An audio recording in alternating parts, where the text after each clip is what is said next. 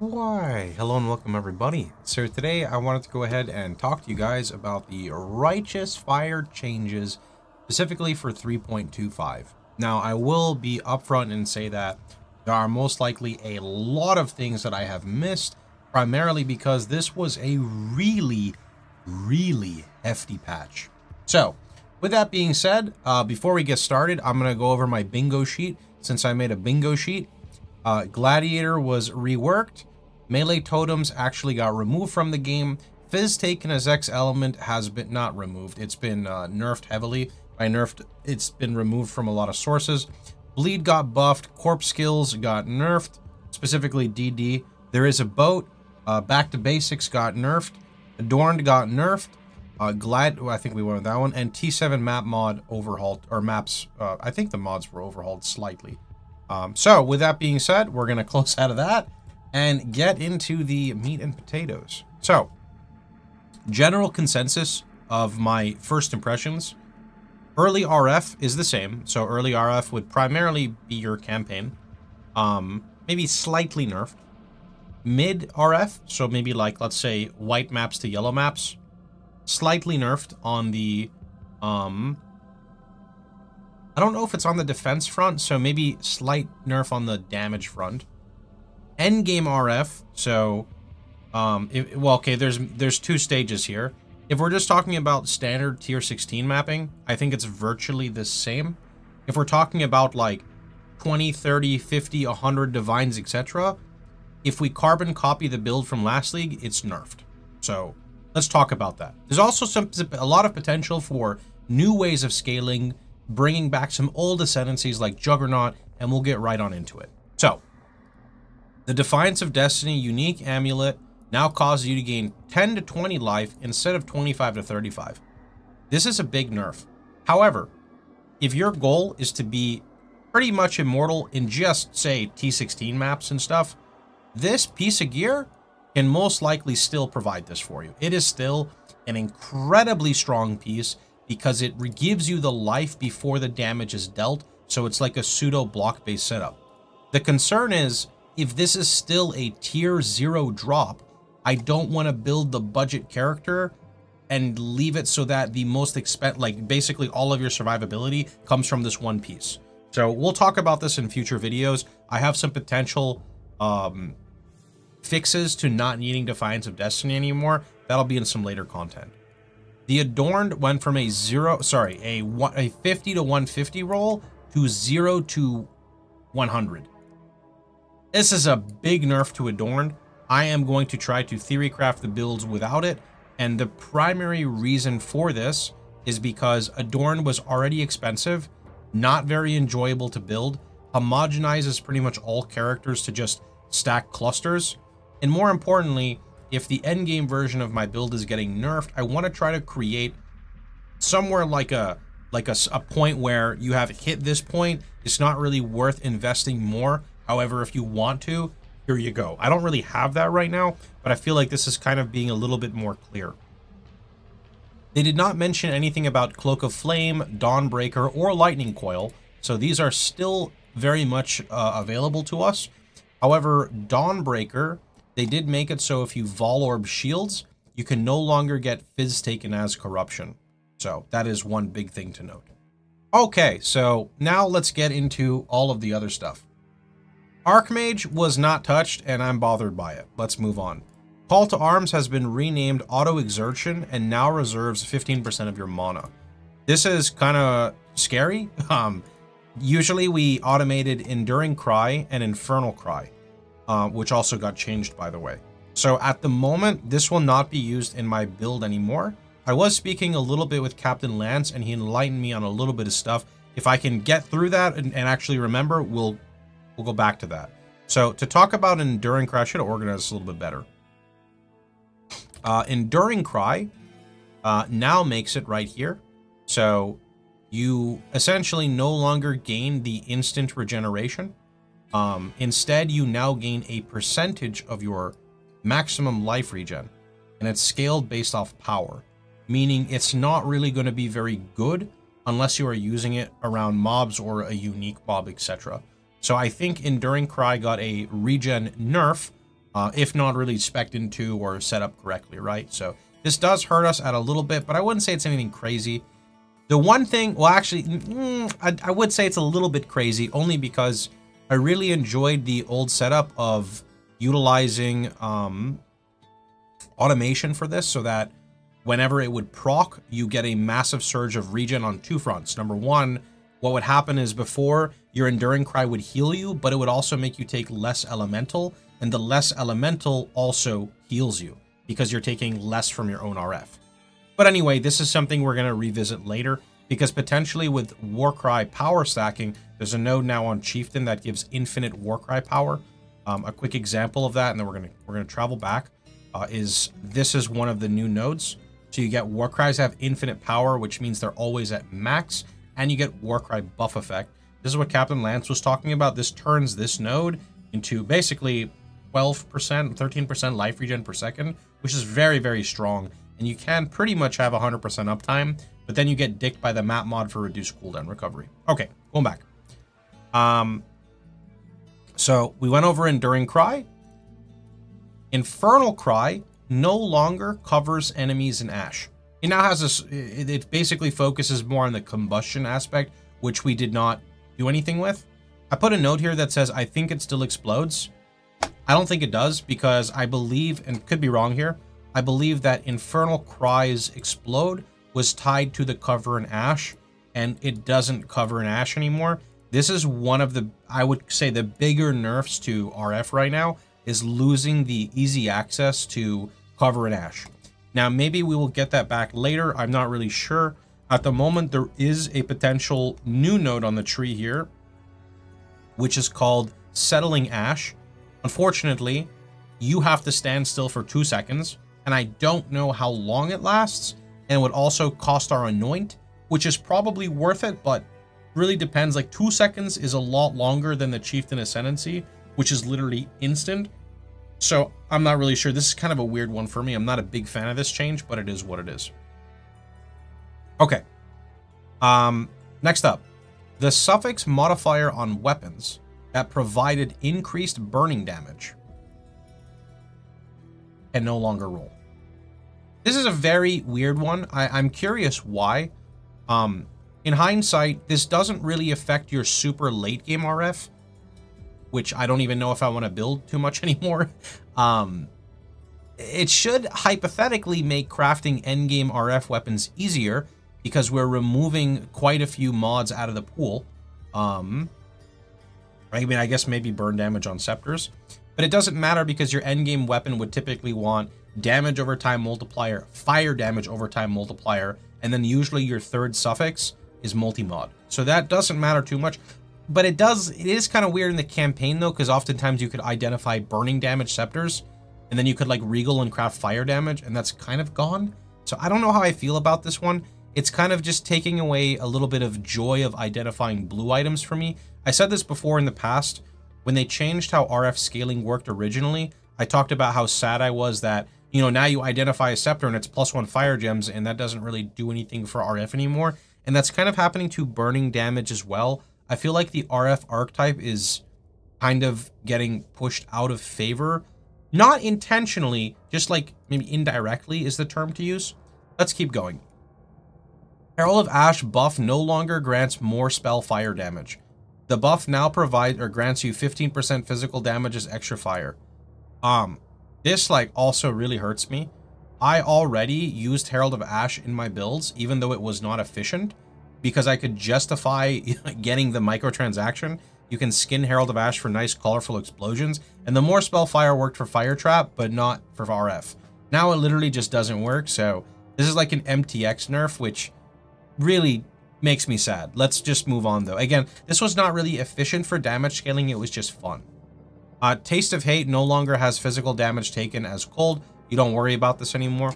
Now remember, if you did not keep up with the previous spoilers, the reason they're removing physical damage taken as X element in this context here is because they're buffing armor across the board on everything. Not to mention, I forgot, Determination has been nerfed. Determination is now basically 50%. It's half the amount of armor. But that's because base items, we now have new tiers of base items above our previous ones. And on top of this, because of that, they're just naturally going to be stronger, and they got a 20% armor, evasion, I think energy shield buff across the board as a multiplier. So that's pretty good. Just to confirm here on determination. Determination is now, let's see, determination now provide, oh, that's ruthless. Whoops, wrong one. Okay, determination now provides you and allies gain 90 armor from previously 179 up to 1026, previously 2000. So basically half armor.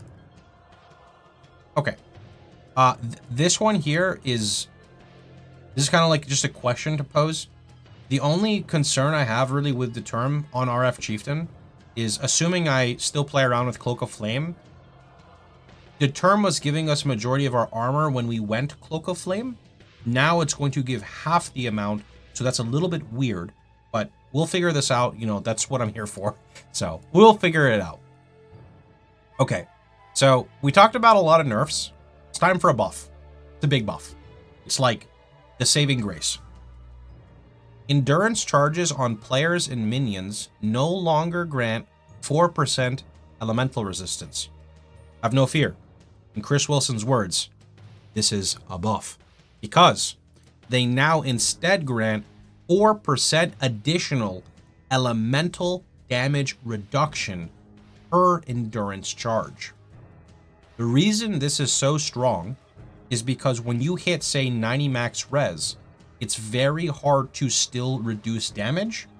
And one would ask, you know, well, why do you want to keep mitigating damage? The answer is because as you go into more difficult content, things are going to hit harder and harder and harder and harder. And you have to understand, like, map mods and things being possessed by whatever. Wildwood is back. We have all these different things. So this right here is the saving grace. Now, one thing to note is additional elemental damage reduction means we out-regen our RF more. Because if we're getting extra elemental reduction, we're taking less from RF. That means we're healing more on average. This is good because Chieftain lacked regeneration in like the early stages.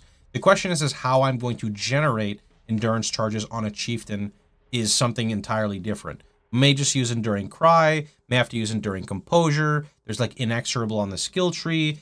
This will, you know, leave some room for theory crafting, figuring out what we're doing with this.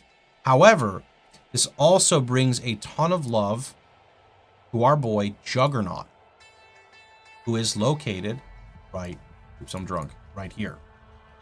Juggernaut's unflinching node brings a lot of value to endurance charges. There's another interesting about Juggernaut, another interesting thing. Unbreakable has been changed entirely. It no longer provides 8% of your armor protects against elemental damage. Now it's 15% of your armor applies to chaos taken from hits. Now, in the past, if anyone played my endgame versions of my RF Jug, I went with Fourth Vow. Fourth Vow is 100% of your armor applies to chaos damage taken from hits. So what you would do, what I think you do now, is you just do not take this. So you would be taking like Untiring, Unstoppable, Unflinching, and then I will probably take Unyielding to bring back some damage, stack endurance charges, right? And then the key to this is a Legion keystone called Divine Flesh, which makes it so 50% of your elemental damage is taken as chaos.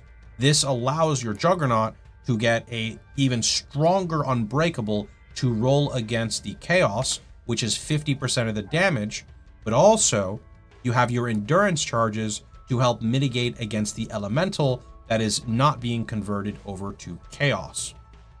Speaking of this, there is another buff that I would like to bring up that is located right here.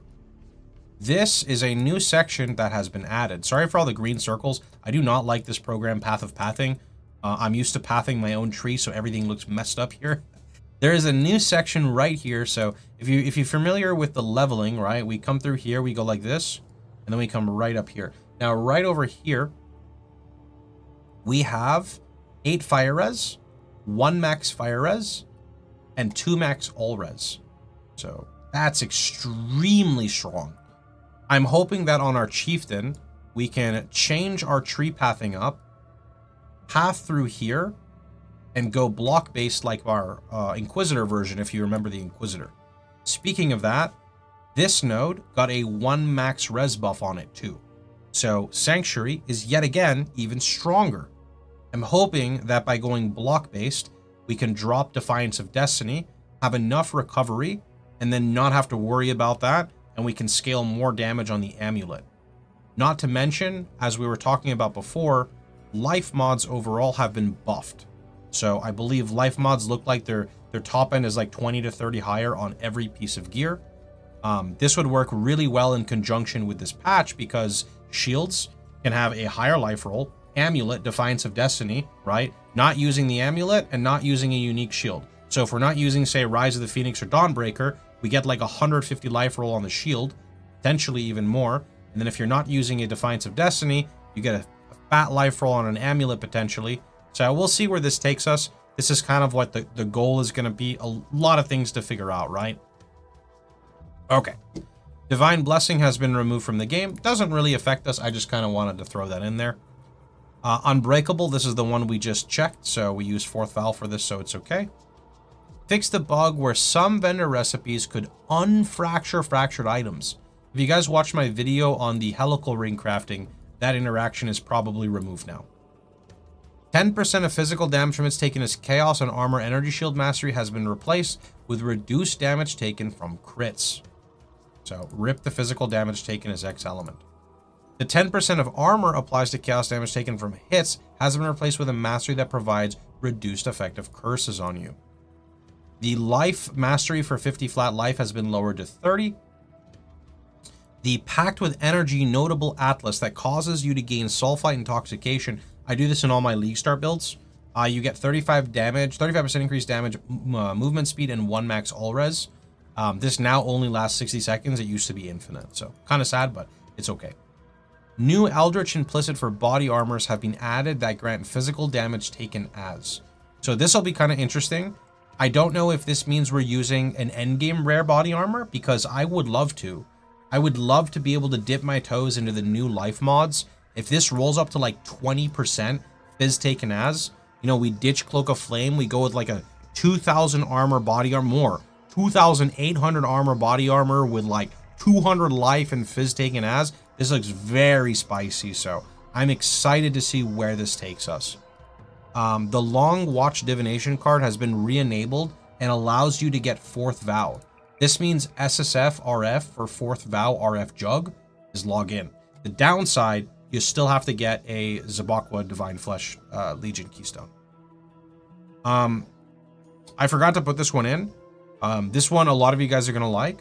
Rolling Magma has been nerfed at level 1. So if we come over here and we search,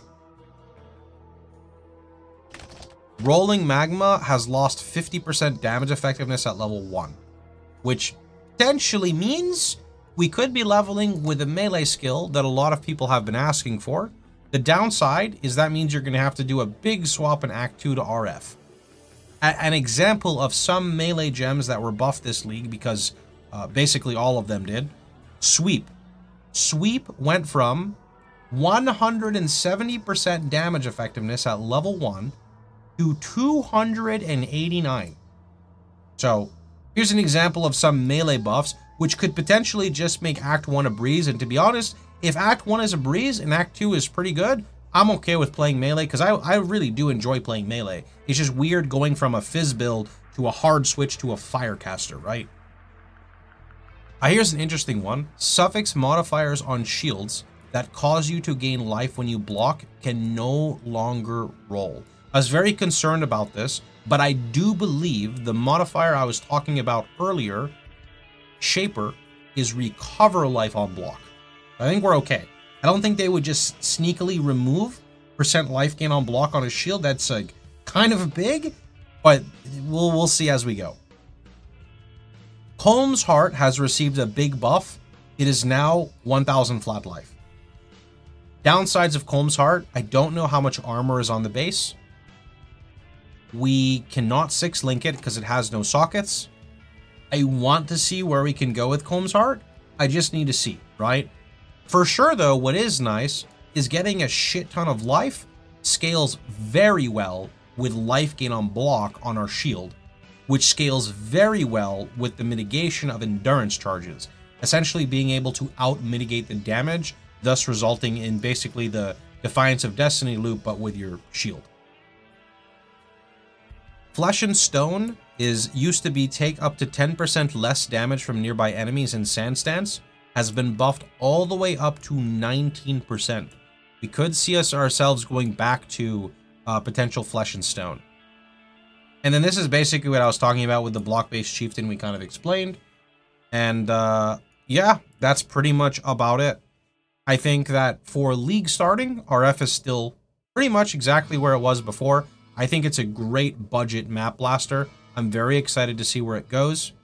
I think that I don't know how much easier it's going to be to break into T17s now. They did say T17s are substantially easier, like 30% less life, sorry, 30% less damage and 50% less life. So I would like to say that we could probably break into T17s earlier, although I think the boss damage will still be abysmal. But I think the map clear will be okay. Anyway, only time will tell. Tomorrow will be theory crafting a lot. I will try to build this block-based version and kind of see where the numbers take us. But anyway, for now, that is pretty much about it. So I hope you guys had a wonderful time. Hope you guys enjoyed yourselves. Sorry if this is coming off a little bit negative. I am actually so freaking excited for the new league that's dropping. The patch notes are not exactly in my favor, but there's a lot of cool stuff to discover even within the patch notes, and the league itself looks amazing. I'm so happy that the damn corpses are gone, man. No more corpse crafting. So anyway, that is about it. So hope you guys have a wonderful time. Hope you guys enjoyed yourselves. Remember, if you liked the video, please feel free to like, share, and subscribe. And don't forget, you can catch me streaming live every day but Sundays at twitch.tv/Pohx. See you guys all tomorrow.